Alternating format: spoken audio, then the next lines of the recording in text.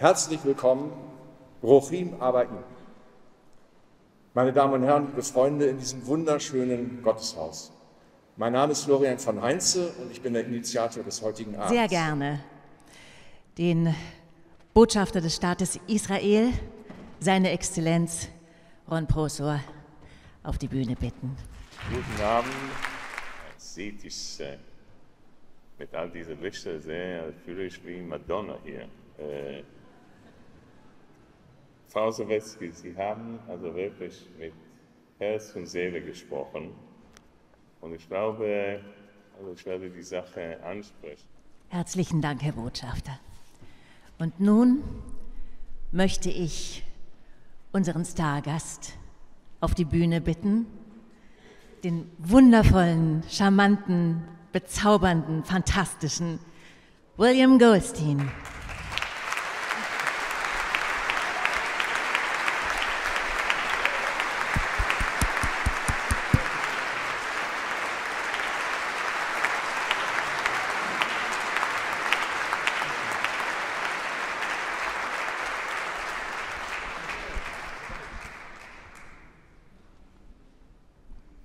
I'm going to start the program with a composition I will create here dedicated to the hostages and those who lost their lives on October 7th.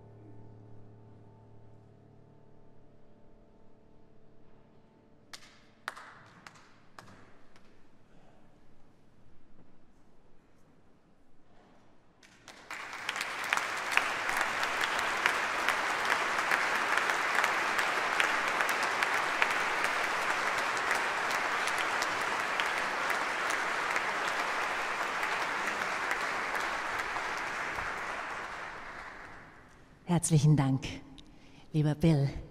Was viele von uns wahrscheinlich nicht wissen, das sind Echtzeitkompositionen, obwohl ich glaube, du hast es vorhin erwähnt, Florian.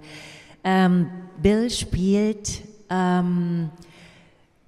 Musik, die in diesem Moment kommt. Er hat mir vorhin erzählt, im Grunde genommen ist es so, wie wenn man einen Satz sagt. Dieser Satz wird vorher nie so sein, wie man ihn sich vielleicht denkt, und er wird hinterher nie so sein, wird nie wieder so sein, wie er in dem Moment war, wo man ihn gehört hat. Und das sind real-time compositions.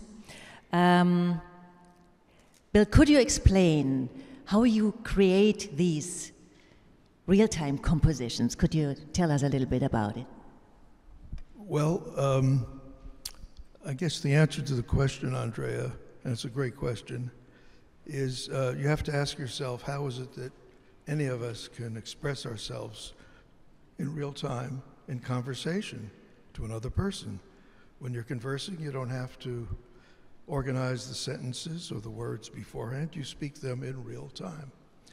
So somehow, some way, I was blessed with the ability to speak the language of music in real time as easily as I can speak the spoken language. Now, why that is scientifically, I cannot tell you, but basically that is what I've kind of come to understand over the years. So, and to demonstrate that, I very often have people come over to the piano and pick 3 notes on the keyboard, which is something I learned a few years ago Franz Liszt used to do, and then create a piece from the 3 notes to illustrate that actually it's really happening in real time. I mean, the piece I did a moment ago evolved during the performance and composition of it, but you might think, oh, well, he really walked in with it, but you'll see now that whatever happens just happens. Yeah. So, Andrea, please. Ja, wird jetzt dieses ein 3-Noten-Stück spielen. Ich werde jetzt 3 Tasten anschlagen. Ja. I always ask that whoever's going to pick the 3 notes picks 3 notes that resonate with them. And if you really like the piece that comes out, you have to thank her. And if you don't like it, you can blame her. Okay, I will give my best. Okay.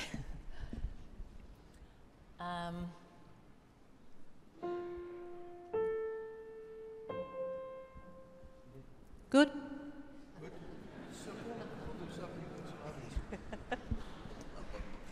By the way, Avi, if you're out there, a copy of the program was promised to me, so I know what's happening. Maybe you can have that delivered after this piece. Thank you. Thank you.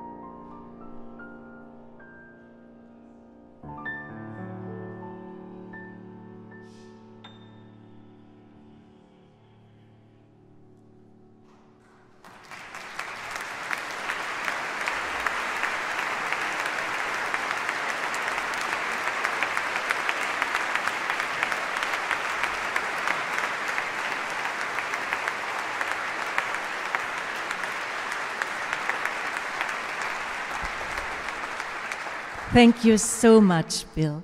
It was wonderful. I think the notes were okay.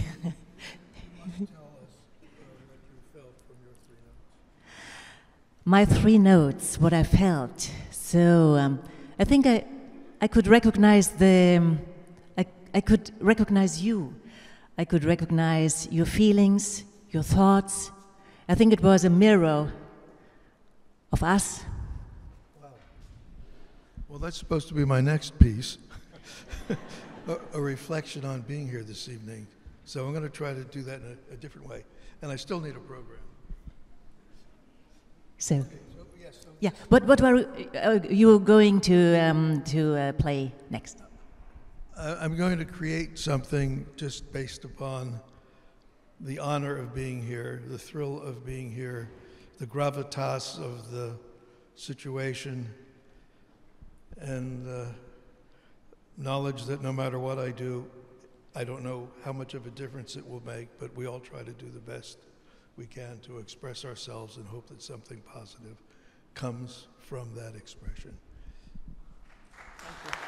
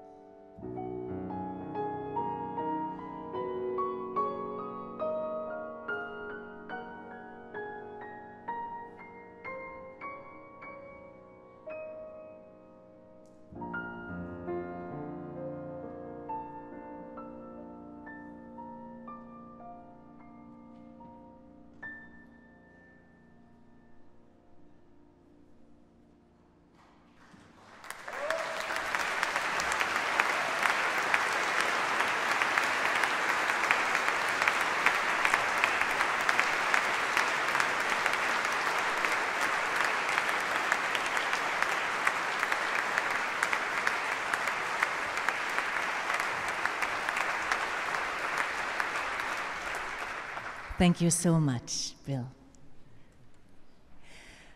Er war lange Jahre erster Konzertmeister der Berliner Philharmoniker und wird William jetzt auf der Violine begleiten bei der nächsten Improvisation. Begrüßen Sie mit mir unseren wundervollen Gast, Guy Braunstein.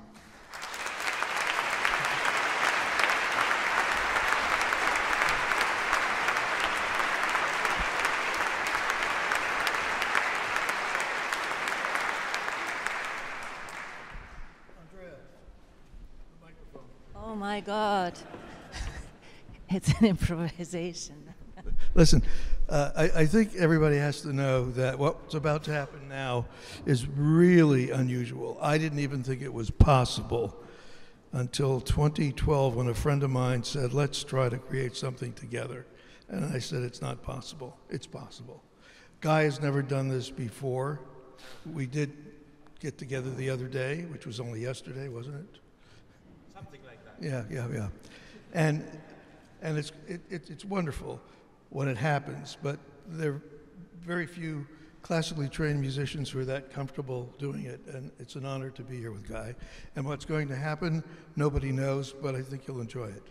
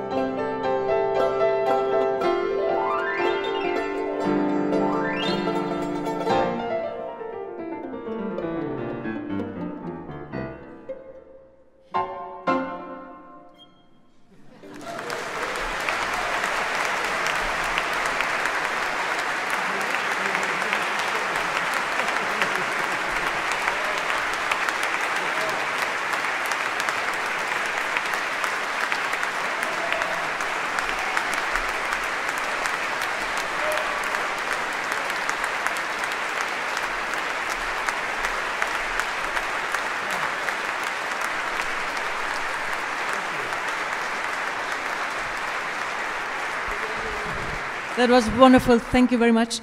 Another one? Together? Together. You want to? You want to join us? Oh, let's do another one. All right. So, yeah, just magic happens. Now, what you've heard, no one in the world has ever heard before, and no one in the world will ever hear again, unless you look at the video, which I assume was beautifully prepared and a real keepsake. And we'll try a little something, change the pace.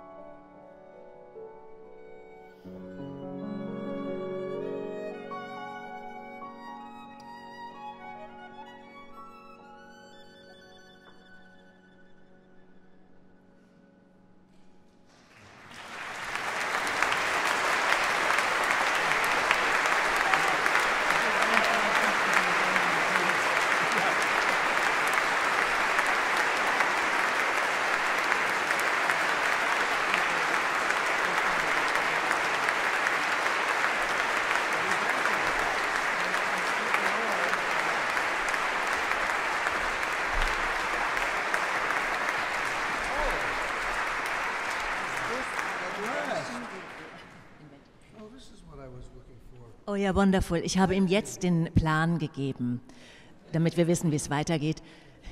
Der war irgendwie verloren gegangen. Aber so now you're going to play this one. Yeah. The end of the first half. It's good. We don't want any more. The end of the first. Okay, very good.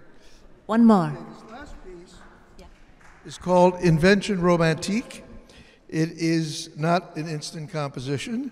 It evolved over years, and it is on my album The Bach Effect, which is filled with music influenced by a fellow named Bach, which you will hear. Thank you.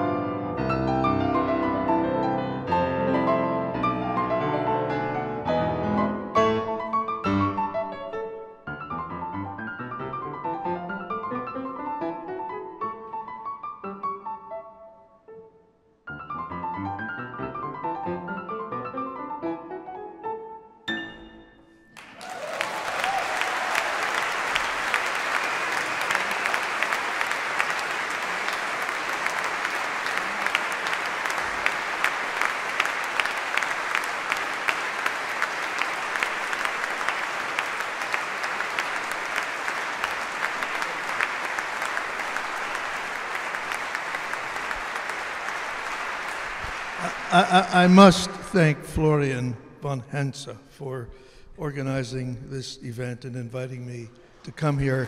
If it wasn't for Florian, I wouldn't be here. And Birgit, of course. And we'll see you later. Thank you very much, Bill. Thank you.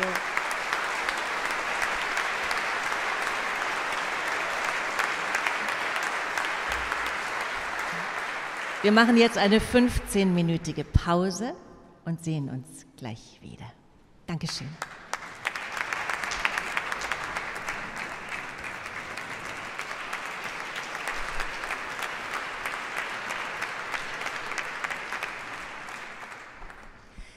Willkommen zurück, liebe Freunde. Als nächstes haben wir einen ganz besonderen Gast. Tlalit Kitsoni kommt aus dem Kibbutz Kfar Asa und sie war Augenzeugin bei dem Massaker am 7. Oktober. Und Tlalit ist jetzt hier, um uns das zu erzählen, was sie miterleben musste. Sie macht das, weil sie Angst hat, dass der 7. Oktober vergessen wird. Und das darf nicht sein. Tlalit, would you come?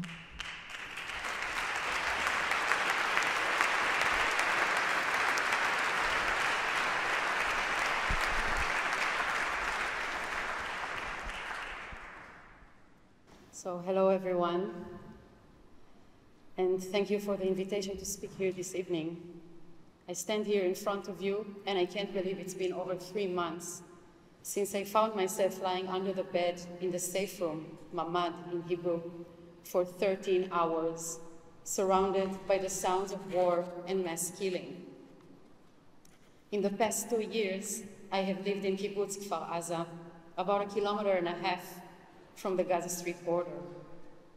On the morning of October 7th, at 6:28 a.m., unusual rocket attack began. Within 10 minutes, other sounds were heard. Sounds completely different from what I'm used to hearing during rocket attacks. Gunfire, explosions, and bombings. Messages started circulating in the kibbutz's WhatsApp groups, indicating a clear infiltration by terrorists. As minutes passed, the messages intensified, providing more detailed, horrific descriptions. I went under the bed in the mamad, where I spent the following hours until the rescue finally arrived. I didn't grasp the magnitude of the events in real time. Didn't watch the news, and most of the time, there was no reception. I knew that the incursion was not only into Kfar Aza, as my parents wrote that there had been an infiltration into their kibbutz as well. However, I chose to focus on personal survival and not to know too much.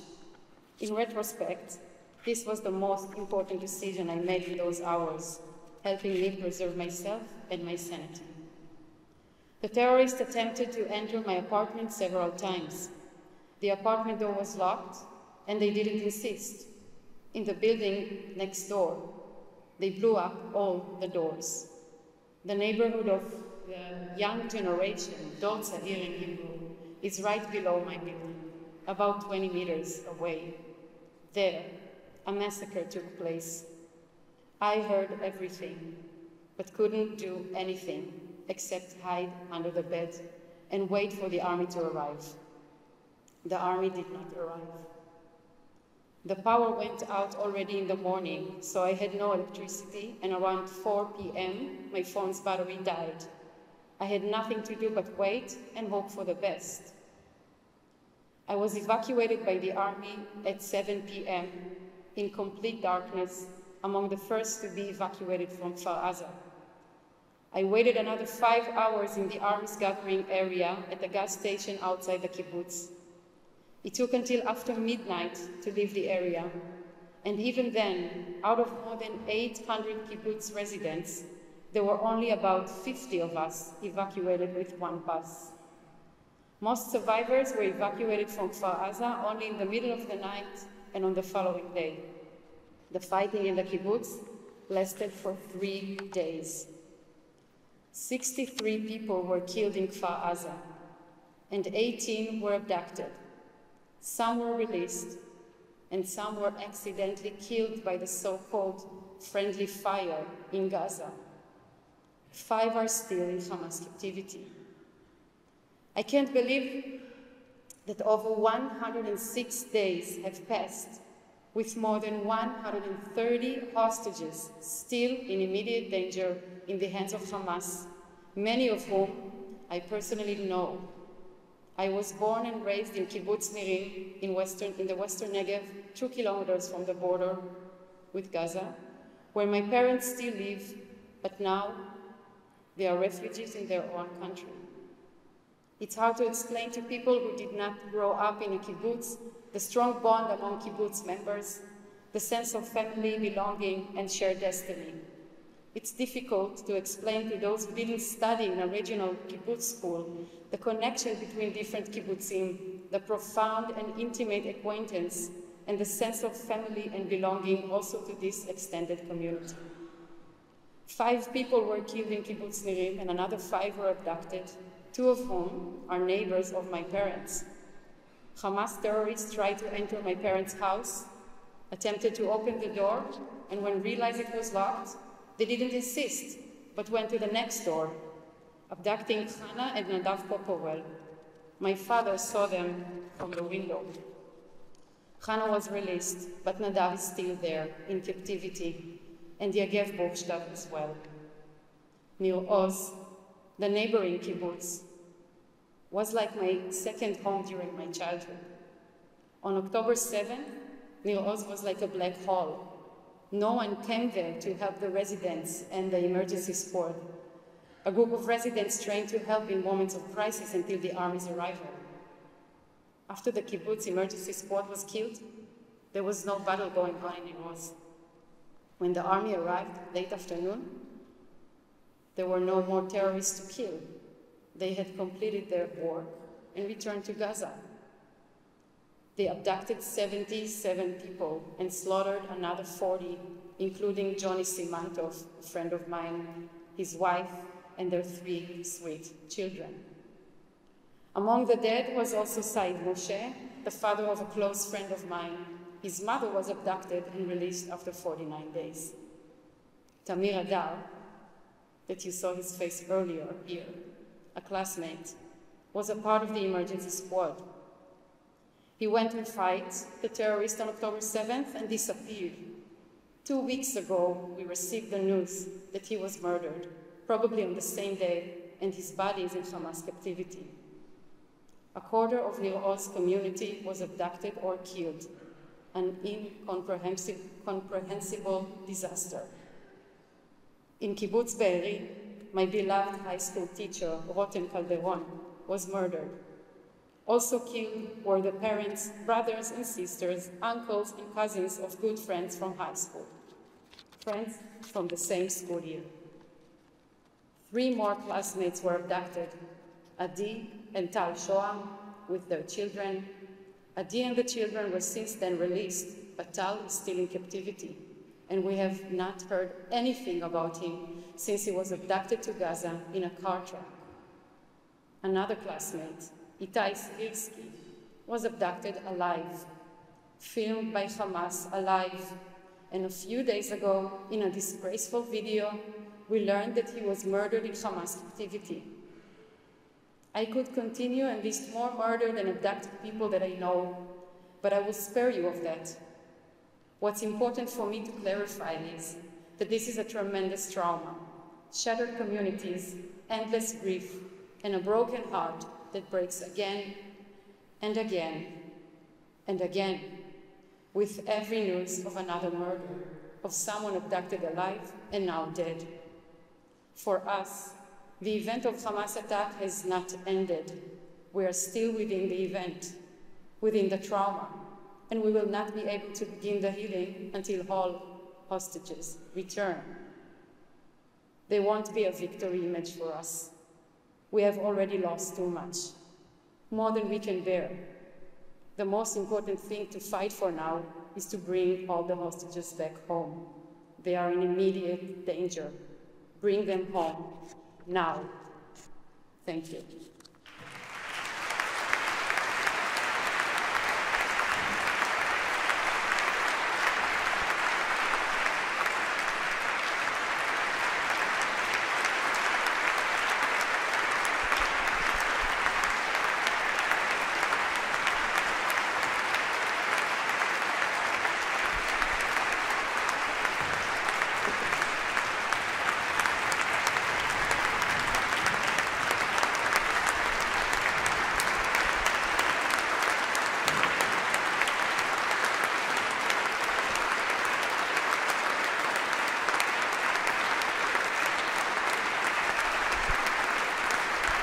Thank you very, very much, Lalit. Yeah, this. Thank you to share this horrible story. Never forget. So, William, so maybe you could show William 3 notes so he could play another piece. Sometimes I like to say, when there are no words, you can express yourself in music. And there's some things that you can't really express in any language, but I'm going to endeavor to create something respectful and responsive to what we all just heard. So, Dolly, pick 3 notes that resonate with you, darling. Try a couple of combinations and see what happens.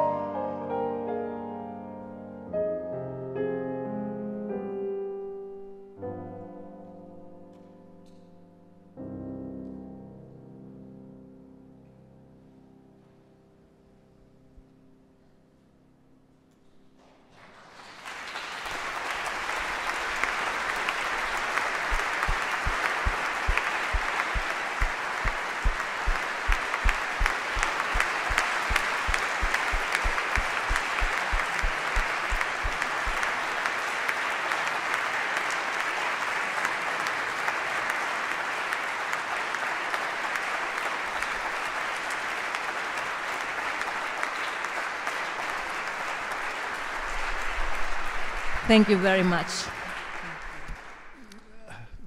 There really are no words or anything. I don't know what to say here. Are we doing the dance next, or? The next, yeah. The dance is next. Okay, so while we're. I think it's with Guy. Oh no, we're not. Okay, we're not. Yeah, right. Just with Guy. Yeah, just the chair. Okay. Guy, please come up. All right. So we're going to have a change of mood here. This is a hard act to follow because. What have I done? Talit was the reason we were all here, I suppose. Come on up, Guy. But we're going to change the mood. change it up, as they say. So we're going to do the French Suite. You have the French Suite here? Yeah. Okay. The French Suite is a piece that I wrote 20 years ago and recorded on my first solo piano album called First Impressions. It's a 3-movement suite, too long to do on a program like this. So I have created a medley of the 3 movements, which actually works kind of nicely. And it actually starts with what is the second movement called Homage to Amour, and then it goes into the third movement, which is now the second movement, called Cycles, and it finishes with the first movement, very confusing, called A Paris Thing.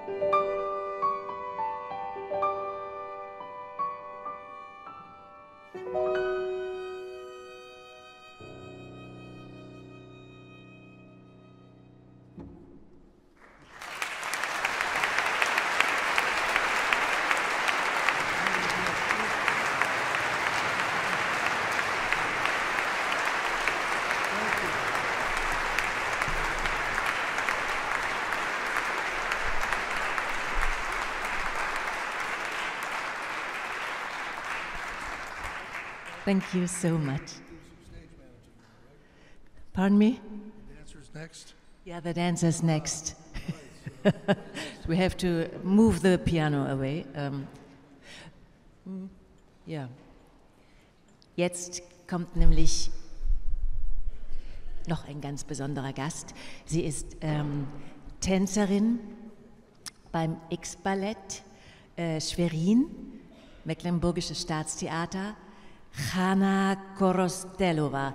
Und Hanna ist heute eingesprungen, weil, also ursprünglich sollte Alexander heute Abend hier improvisiert tanzen, gemeinsam mit William, aber Alexander hat sich leider verletzt und Hanna ist zum Glück eingesprungen, sodass wir diesen Teil unseres Abends jetzt doch noch für Sie zeigen können.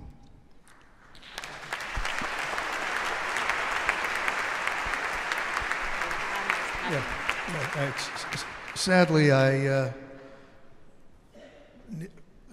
nichts verstehen Sie Deutsch. So, but Anna, I'm just meeting for the first time. She's never done this before. I've never done it with her. We had no rehearsal. She, as Andrea just, but it's going to be beautiful, as you'll see. Whatever it is, it's going to be beautiful. I'm sure. Hanna.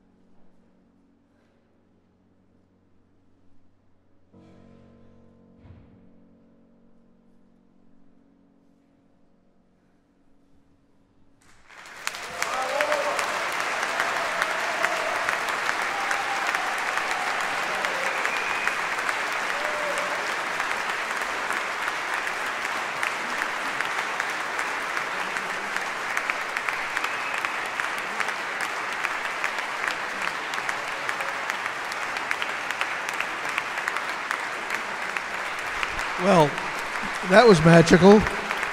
Thank you. Guy,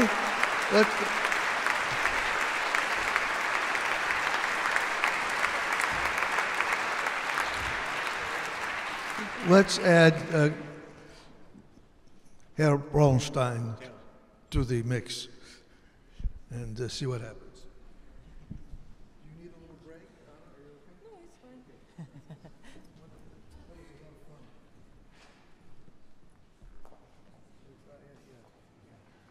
Come back here. Would you prefer something, would you like something more relaxing so that you... Okay? Yeah. You don't mind up tempo? Okay? Okay. All right, let's see.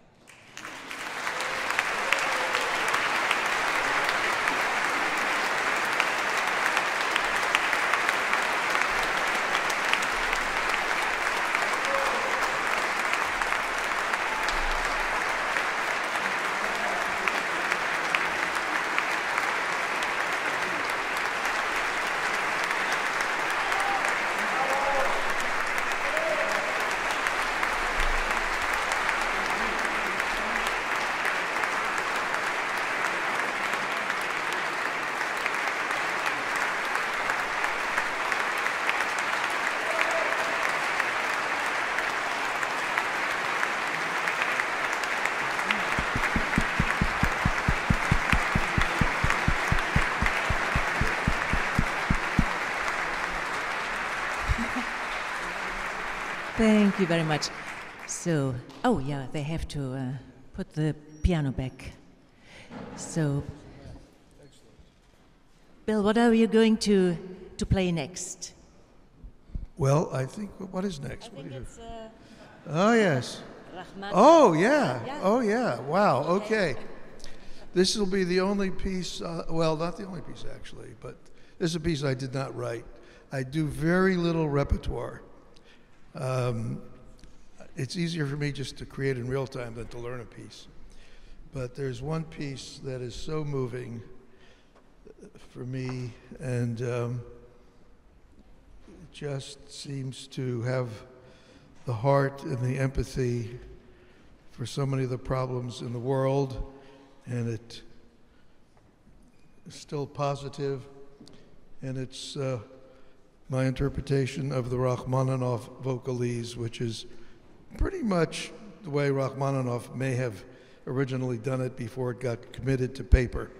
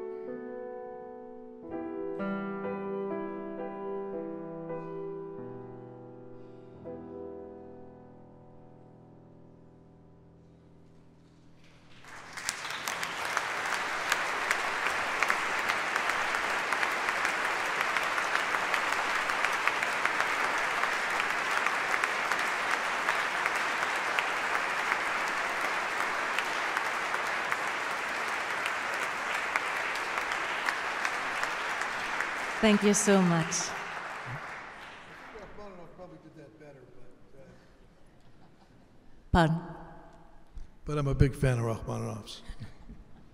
William ist übrigens ein mehrfach für den Grammy und Emmy nominierter Komponist. Er hat unter anderem die Musik zu Fame geschrieben und er war viele Jahre lang bei Motown Records. Motown Records. You're wondering how a nice Jewish boy ended up on Motown Records with Michael Jackson, Stevie Wonder, Diana Ross. It's a very good question.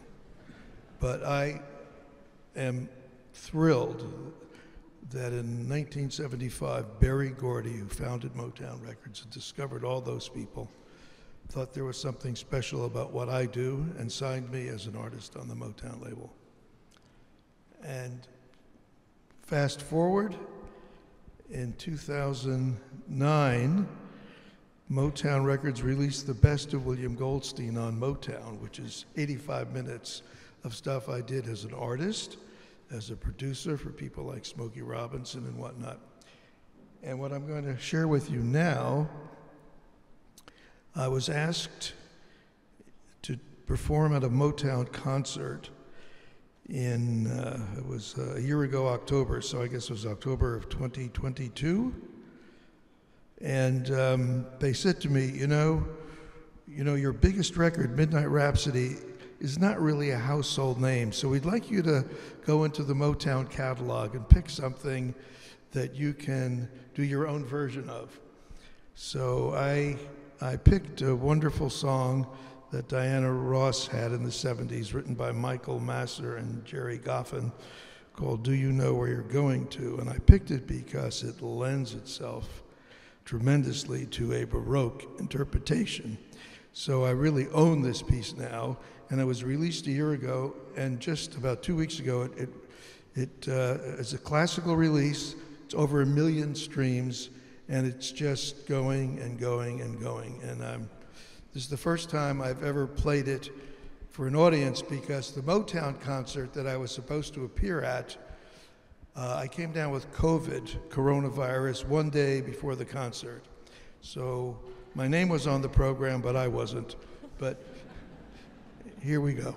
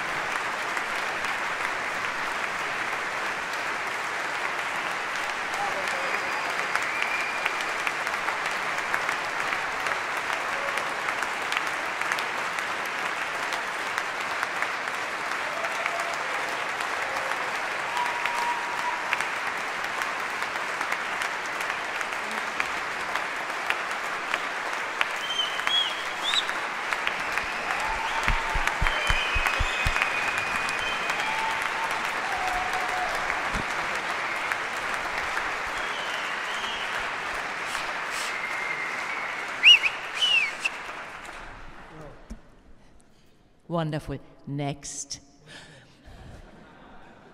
What's next? A prayer. Well, I need Guy back here. Okay, let me tell you about a prayer. So, what I just played, this recording, do you know where you're going to? It was over 1 million streams. I'm going to play you the fourth movement from a 4-movement suite called Remembering Mariupol, which was written a week after Russia invaded Ukraine. And it is it's close to 1.5 million streams, and it's been on playlists for Amazon and Apple consistently since it was released, which is like amazing as a classical artist. And I must say, I had a lot of fun as a Motown artist, but I'm having more fun now. And this piece, it's a prayer. It's a prayer for what we all hope we will achieve at some point for humanity. It's very simple, and it's inspired by anybody who really is into music. It's inspired by Handel. I almost lifted it, but then I changed it enough so I'm not embarrassed to share it with you.